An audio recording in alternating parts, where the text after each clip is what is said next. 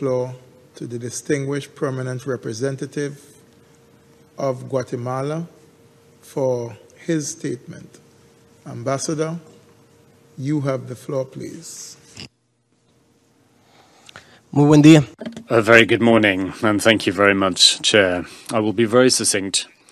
Guatemala would like to thank Ms. Faremo for her very comprehensive briefing on the measures that have been taken to strengthen UNOPS.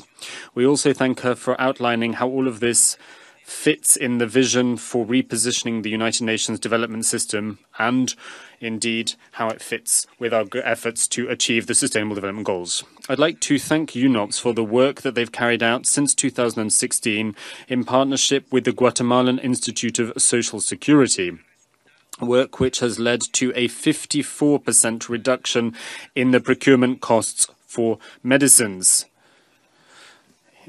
which represents a huge saving.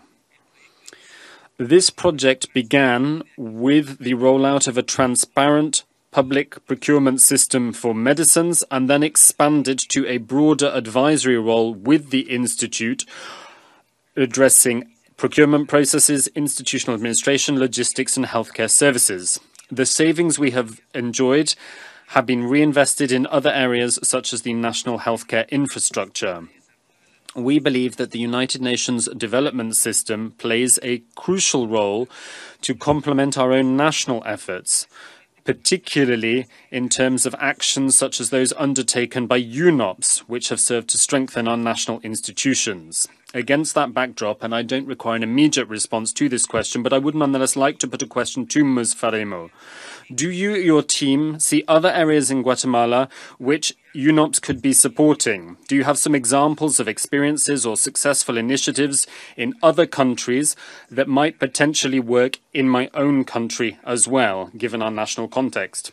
I look forward to continuing our partnership and to harnessing to an ever greater degree the synergies and development opportunities available under the United Nations Development System to support our own national development processes. Thank you very much.